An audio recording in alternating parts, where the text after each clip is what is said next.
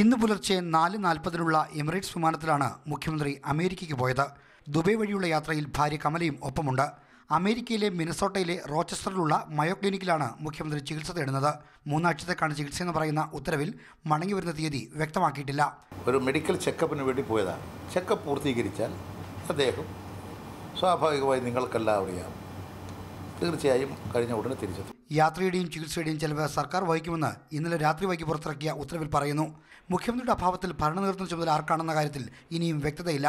മുഖ്യമന്ത്രിയുടെ സാന്നിധ്യത്തിൽ മന്ത്രിസഭായോഗം വിളിക്കാൻ മന്ത്രി EP ജയരാജനെ നിയോഗിക്കുമെന്ന് സൂചനയുണ്ട്. എന്നാൽ അതിന് പ്രത്യേക ഉത്തരവ് വേണം. ഉത്തരവിറക്കാൻ അടുത്ത മന്ത്രിസഭായോഗം വരെ സാവകാശമുണ്ട്. മുഖ്യമന്ത്രിക്ക് വേണ്ടി EP ജയരാജനാണ് ഇന്ന് ദുരിതാശ്വാസ നിധിയിലേക്കുള്ള സഹായങ്ങൾ സ്വീകരിച്ചത്. അങ്ങനെ പ്രത്യേകിച്ച് ഒരാളെയും ചുമതല കൊടുക്കേണ്ട കാര്യമില്ല.